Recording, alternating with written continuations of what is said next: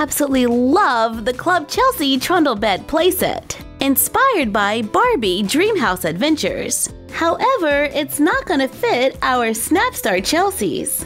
So, we've gotta make it bigger. Time for a versus. This playset cost us $14.88, so we've gotta try to make ours for the same price or less. So let's start by recycling doll packaging. I'm using the paperboard back from the box.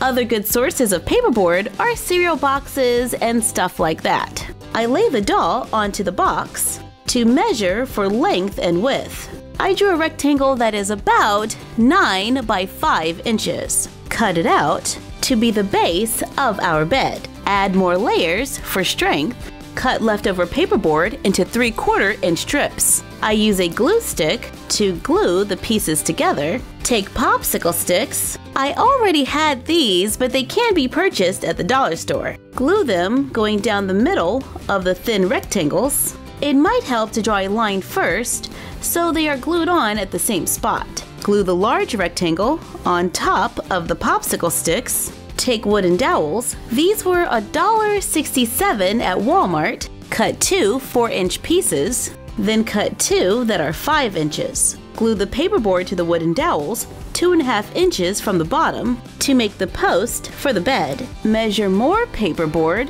Cut it to fit the bottom and top of the bed. This one is about 2 inches. Cut and glue together smaller strips of paperboard that can fit going across the wooden dowels. Borrow a few toothpicks from the kitchen, trim them down, glue them to the paperboard. I made the ones for the top of the bed a little longer than the ones for the bottom. Cut another strip of paperboard and fold it in half. Draw a curved line, cut on the line drawn, open it up, trace it to make more, stack and glue them together, glue them on top of the toothpicks, then glue them onto the bed to make the headboard and footboard. Glue beads onto the corners. I think the bag of beads was about $1. Add a few more pieces of paperboard across the front for extra detail. Now we need to make a bed that goes underneath. Cut 8.5 by 5 inch rectangles. Stack and glue a few together. Cut 1-inch strips to go around the sides. Glue popsicle sticks in the middle, just as before. Glue them around the large rectangle to make a tray. Add strips of paperboard for a little design to make a bed that can slide underneath. Paint it with acrylic paint. The paint was 97 cents at Walmart. I chose to make both of them the same color, even though the original bed used 2 different colors. While waiting for it to dry, use a needle and thread to sew pillows and covers. I used fabric quarters, which were 97 cents each, and I bought 4 different ones. And I used felt to stuff the pillows and the mattress, and those were 23 cents each, and I used 2. Once the paint has dried, make the bed. Add one of our BT21 plushies to make a bed for our dolls. For the nightstand, let's use recycled paperboard. Draw rectangles on the paperboard. I have a 2-inch by 3-inch rectangle in the center, then 1-inch tabs going around the sides. Cut it out. Lightly score the lines, and remember, always have adult supervision when crafting.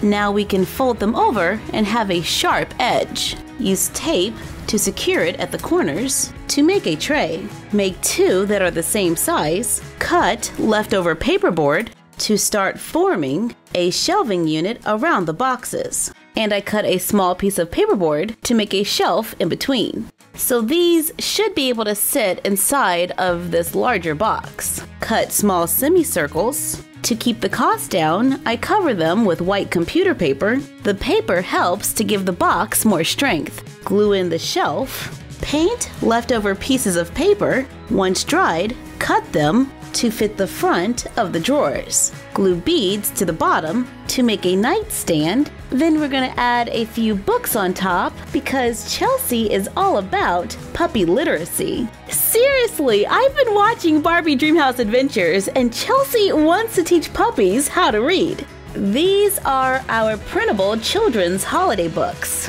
to complete our Chelsea Trundle bed. I tried to keep the colors pretty similar. They've got bright rainbows on their bedding, I went with polka dots because that was as close as I could get. I love the pattern on their nightstand. However, I chose to keep mine a little more simple because we already had so much pattern on the bedding. We've both got teddy bears. Well, I've got a koala head, but it's pretty close. Yellow pillows. And of course, a bed that slides out. Our bedroom set cost $8.13, half of which was just for the fabric. Not too bad. But I think this bed could use a room. I take foam board from the dollar store, cut out 2 walls and a floor, cut out a window from the side wall, cover the floor with a wood grain scrapbook paper. For the walls, we are going to make our own wallpaper. I start by taking computer paper and painting it gray. This is a very light gray. I'm just doing the best that I can to get an even coat. Once it is dried, take a Q-tip, dip it into a little bit of paint, then make dots on the paper. Use a variety of different colors. I'm using a light teal, lavender, and pink. Once it's dried, begin gluing it onto the walls. Cut clear plastic from packaging, glue it behind the cutout, glue strips of foam board across the top and sides of the window. Glue the walls to the floor. Finish trimming the walls with foam board. I added a trim around the top and baseboards. But before I add the baseboards to this wall, I use leftover foam board to make a bookcase.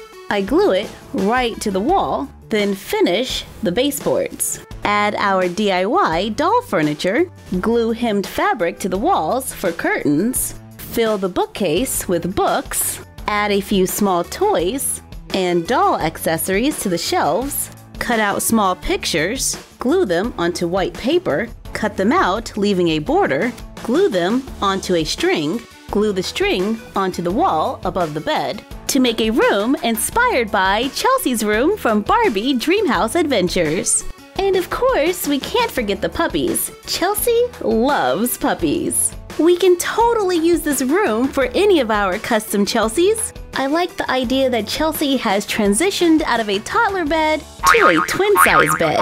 Chelsea, no jumping on the bed. This is a room that she can easily grow in and hang out with her friends. Thank you for joining us while we made our own Chelsea bedroom set. Let us know what you would like for us to remake in the comments down below. Like, comment, share, and subscribe. Don't forget to ring the bell and follow us on Instagram at MyFroggyStuff and the Frog Vlog. And you're done. Happy crafting!